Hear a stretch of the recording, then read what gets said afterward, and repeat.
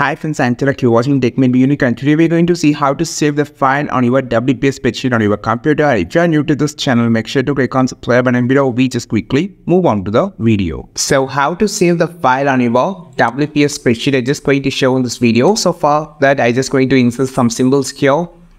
So just clicking on some symbols. Okay, I just inserted some symbols here. So we're just going to save this file. We have a script of 6 sheets and just need to click on the save option here, or you have a shortcut key was Ctrl+S.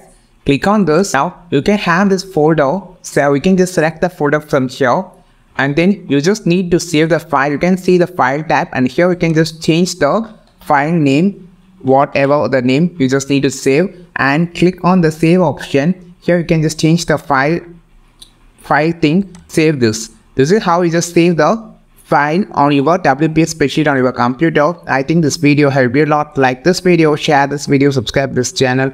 We will meet on next videos with your super valuable content. This is Tilak signing off from Tech May Be Unique. Have a wonderful day.